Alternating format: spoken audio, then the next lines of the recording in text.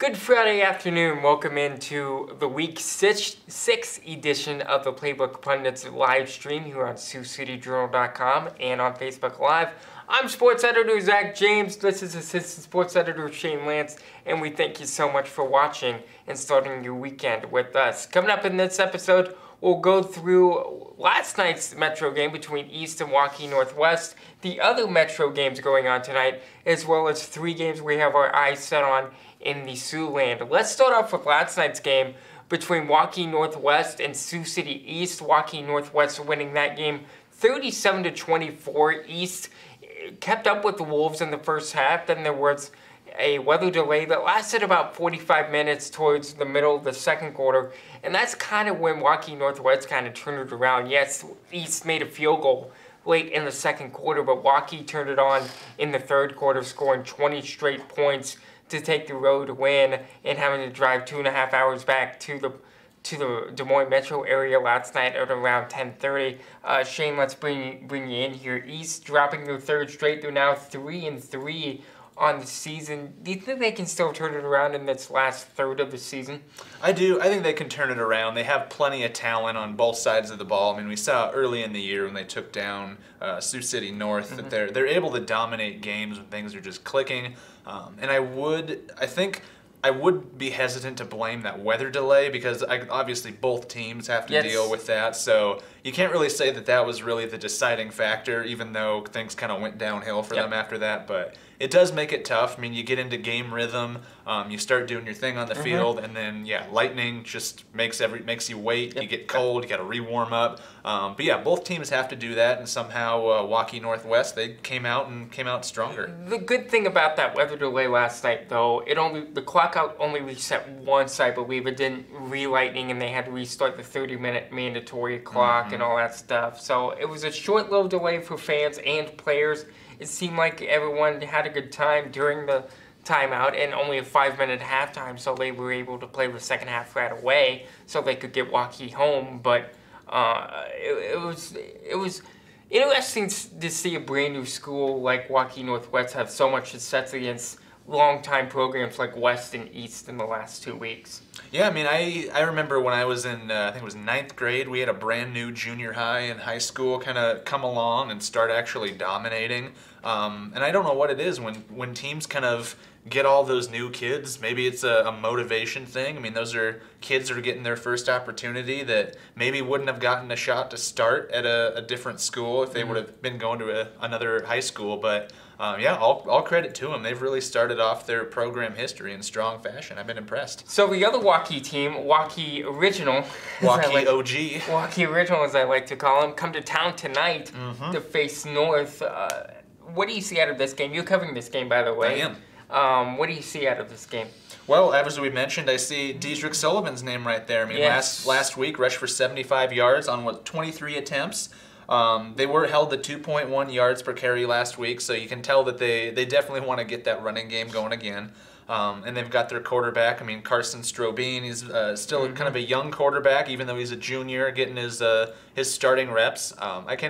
I anticipate seeing a little more development out of him, and maybe Dedrick Sullivan turn it back on like he did week 1 when he won Player of the Week. Yep. Yeah, that's your first Metro game in a few weeks. It's at Olsen Stadium tonight. Yeah, since I covered, was it SBL versus East a couple weeks ago? That's right. I believe that's right. How can people follow you if they want to check in on the action from Olsen tonight? Well, on Twitter, I am at Shane M. Lantz. That's Lantz, like a taco and a zebra. One of my favorite foods and one of my favorite animals. So you can follow me there, or just look for this sweatshirt and you can physically follow me if you want. Such an ugly sweatshirt. We'll get to why we're wearing what we're wearing. Dare you besmirch Jimi Hendrix? I wasn't meaning the Jimi Hendrix part. I was meaning the color part of the sweatshirt. West will have to go to Des Moines tonight to face the Scarlets of East tonight. West, excuse me, coming off a disappointing 74-0 loss to the Wolves last week.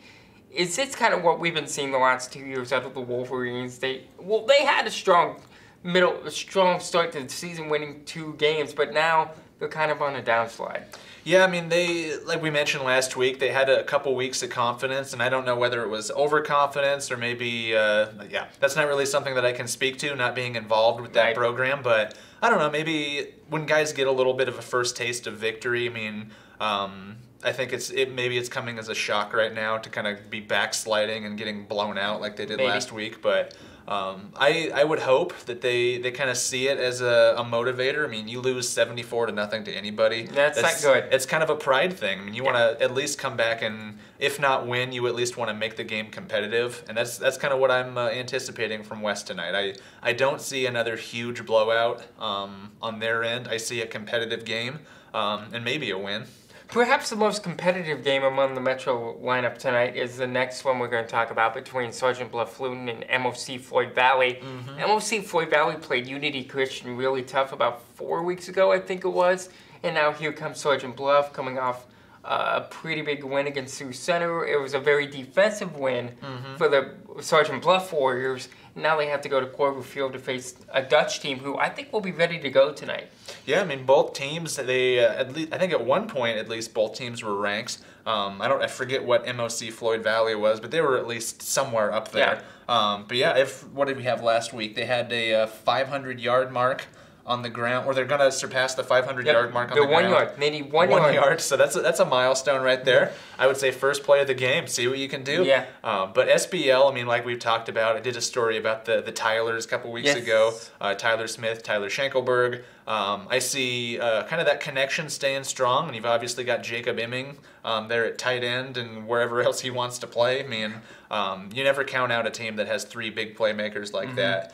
And yeah, with 2 competitive teams, I see a very hard-fought game. I think it's going to be close. I think it is too. But yeah, it is a game that I think would be a lot of fun to cover. I think it'll come down to the wire, kind of a lot like the OABCIG game did last week. Yep, and we'll talk about the Falcons later here in a second, but let's stick in the Metro for 3 more games, and Heelan travels to Carroll tonight to face the Carroll Tigers and the Crusaders. Still looking for that first win. I don't know if they'll get it tonight against the road game, against the pretty tough Tigers team. Yeah, what do we have here? I mean, the Tigers, they're led by senior quarterback Ethan, is it Lengeling? I think it's Lengeling. let's go with that. Lengeling. So he has 30 passing completions for 526 yards and 5 TDs. So he's going to be a tough opponent. I mean, Heelan, like it seems like every week we say like this is a kind of a gut check week for them. And I would be surprised if they pull out a victory, just kind of with where they're at in the season. But I think at a certain point they have to at least be competitive in a game.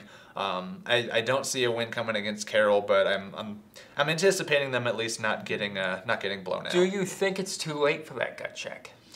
I don't think it's ever too late for a gut check, but I think that's their chances might be kind of slipping away at this point in the year. I mean, being 0-5.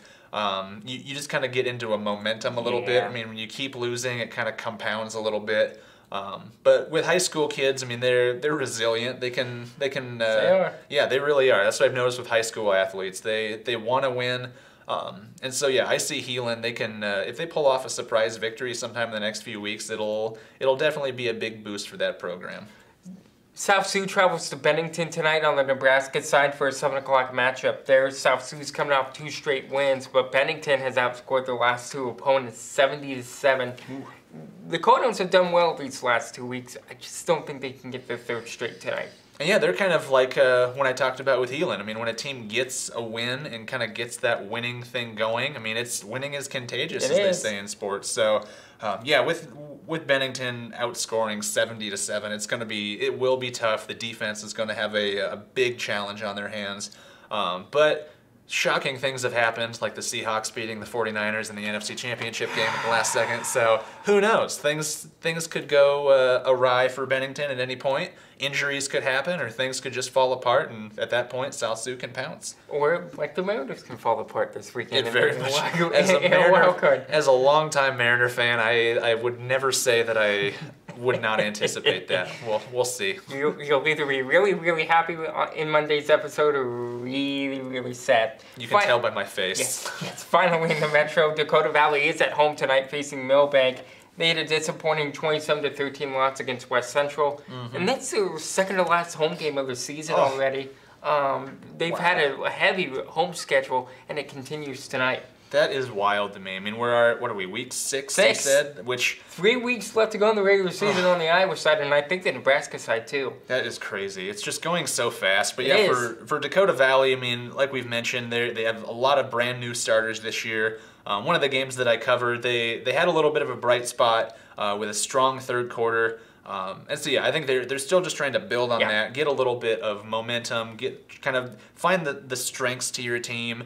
And just over the final few weeks of the season, try and build off that. Go into next year strong. Figure out what your strengths are, who your best players are. But I guess at this point, it's just kind of all about development for that team. You want to know something else that's crazy? State cross country is in 3 weeks. State volleyball's in a month. Oh my goodness, this job is just so crazy. It just keeps going very, very quickly. You're just like the Energizer Bunny. That's right. You always keep going. That's right.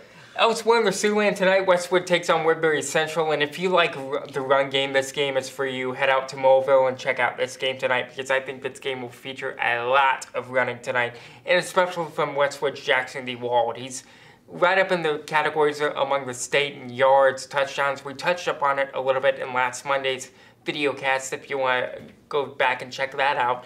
But DeWald's, they're one of the top runners in the state. Woodbury likes to pass it a little bit more, but they're not afraid to run the ball either, especially with Max McGill and Dallas Clunder. I think it's going to be one of the top games in the state tonight. Absolutely. I mean, DeWald, we have him at 1,249 yards on the year. And on the other side, Max McGill, 585 rushing yards. Still pretty respectable even at this point in the season. But yeah, DeWald, I think, is going to be the star of the show tonight. I mean, it's just fun football to watch. I've covered, in my 3 years in Iowa, I covered a lot of run-heavy teams.